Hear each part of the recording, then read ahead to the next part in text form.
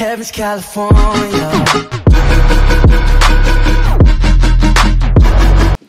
Hey guys, today I have a suggestion from, I don't know yet, but basically while I'm waiting for that, I'll let you know what it's called. So it's definitely a different video that I normally react to.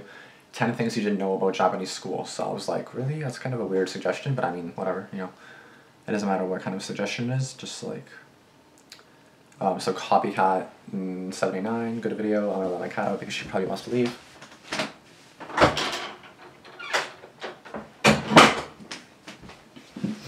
Yeah, I definitely did not expect this video. Again, nothing against Japanese or Japanese school, I just didn't expect that. But yeah, so I got something for you to react to, happy face with links, so of course, yeah, I'm doing that now. It's only about 5 minutes long. This should be interesting because obviously I don't know anything about Japanese schools in general. I don't know anything about any kind of school, like in any kind of country, other countries, so it's ought to be interesting. So yeah, I guess this is like a fact video type of thing, I don't know. I'm assuming you're wanting me to see this because it's maybe interesting or maybe something I wouldn't expect or something, I don't know, my hair's all messy, don't mind that. And before I get into this video, if you are new, make sure to subscribe. I'm on my way to 2K. I'm almost at 1.7K, which is really good, but I'm still on my way to 2K, that's my main goal right now. So let's try to get there, especially if you're not subscribed, please subscribe if you like my videos, and let's get into this. Facts Verse presents 10 things you didn't know about Japanese schools. Again, I don't know anything, so this ought to be interesting. Number 1. Hairstyle requirements. Really?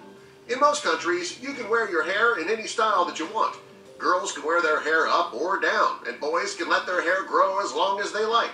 This is not the case in Japan. Boys are required to keep their hair cut close to their ears. They cannot have any layers in their hair, and you're not allowed to style your hair or use any styling products. The rules for girls are more relaxed, and they can wear their hair however they want.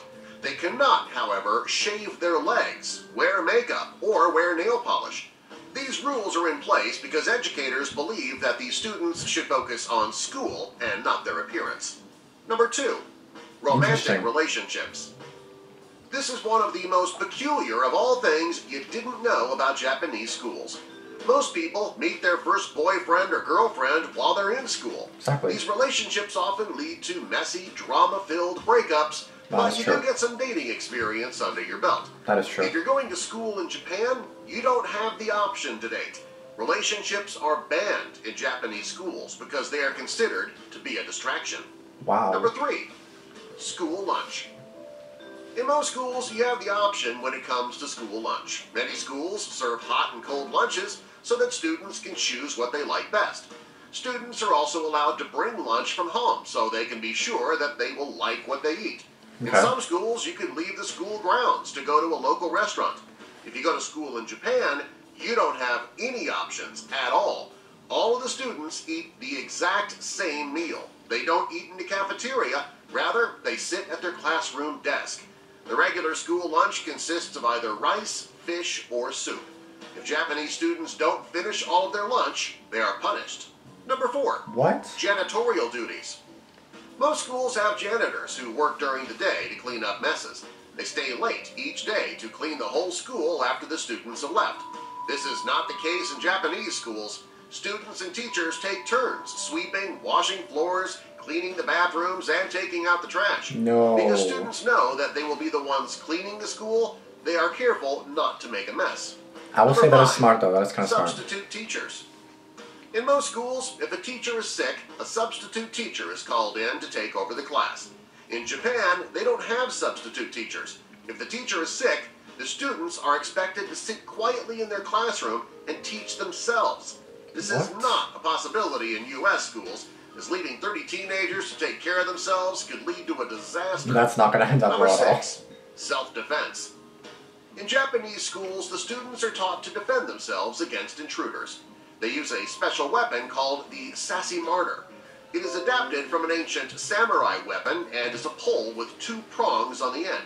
It's designed to immobilize the intruder and is found hanging on the walls in all schools in Japan. Wow. Number 7. Greetings.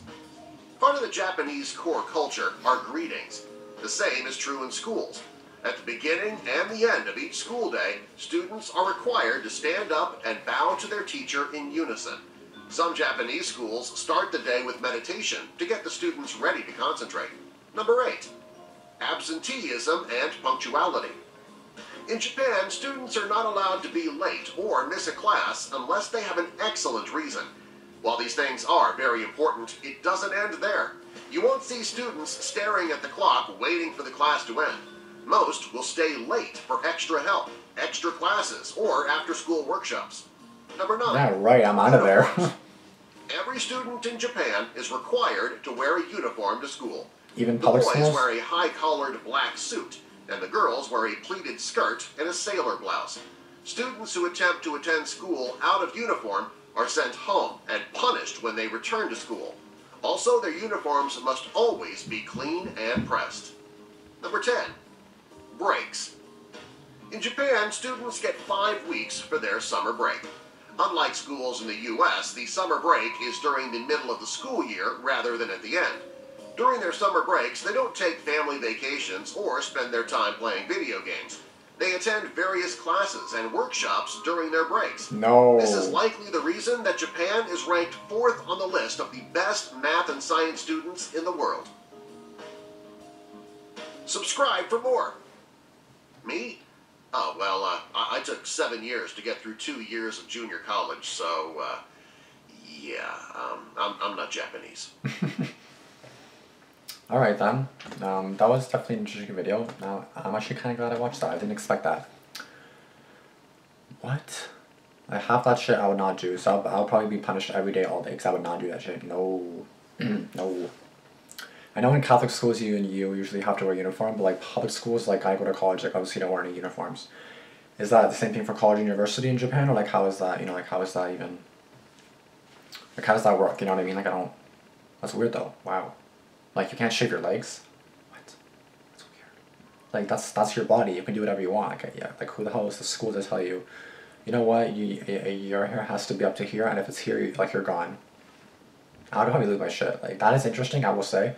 But I would lose my shit. Yeah, normally it's just like janitors and also that type of stuff. If you have to clean it yourself, no, I would not stay with that. No. I never make a mess anyway, so like why the hell would I clean up someone else's mess? No. I mean, that's probably the janitors. Why they're thinking, gee, like, wait, this is my job, but like, what the hell, I didn't make this mess, why the hell do I gotta go out to clean it, you know? Oh, wow. If you have any other suggestions about like 10 things you didn't know about whatever, or things you didn't know about this, or things you didn't know about that, definitely suggest those, and I'll definitely react to them, because that was definitely interesting. Did not expect that at all. But definitely a good suggestion. I'm just kind of like mad at some of those things, because like what? Like what if you're allergic to some foods and then you can't eat it? Oh, sorry, you have to eat it. And then if you don't finish it, you get punished? Like I'm not gonna judge, but like wow, you know, just because like obviously I'm in Canada, you guys are most likely in America. The majority of my viewers aren't in America actually. So like, can you imagine, like the fact that you wouldn't be able to like do half the shit you do now, and then you have to clean up after yourself, like you know, like the floor, like sweep it, mop it, no. Or like eat the same thing, uniforms and everything, no. Not fam. I will say the cleaning up after yourself is kind of smart, because then it's kind of like at least the students won't make a mess, because then they know they have to clean it. So I will admit that's actually kind of smart. Did not think about that at all, but definitely pretty smart.